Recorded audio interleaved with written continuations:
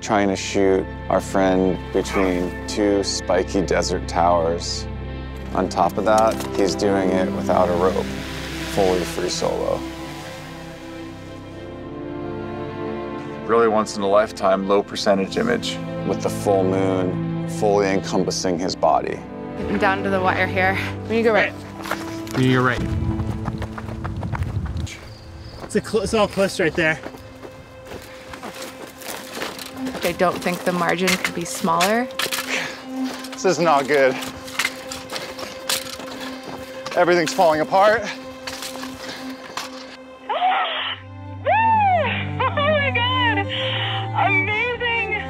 Oh, he's walking on the crater of the moon. No rope in the dark. Wow.